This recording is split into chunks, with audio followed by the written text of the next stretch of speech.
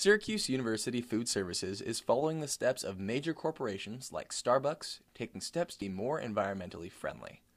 As of the start of this semester, Food Services has stopped providing straws in dining halls. I spoke to a director of Food Services, Mark Tewksbury, to see what sparked the change. One of our staff members, whose husband works at the Onondaga County Resource Recovery Agency, told us that they were finding straws in our compost.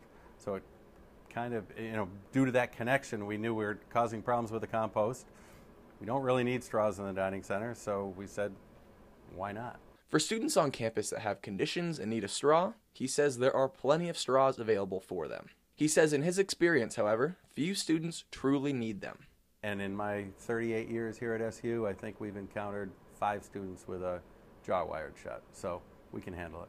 While SU Food Services may have had a few inspirations from Starbucks and Delta Airlines, they had a few helping hands from other universities as well. Manager of both Ernie Davis and Shaw Dining Halls, Steve Brandt, says SU Food Services works with other universities to make necessary and environmental changes. We're a member of the National Associations of College and University Food Services, NACOF with abbreviations. Looking ahead, we can expect to see more efforts for Orange to go green. And someday, as all the containers become available and do the job correctly, then we'll be able to make the switch fully. And we constantly look at it. Tewksbury says we can expect to see some container changes for dining halls in the near future.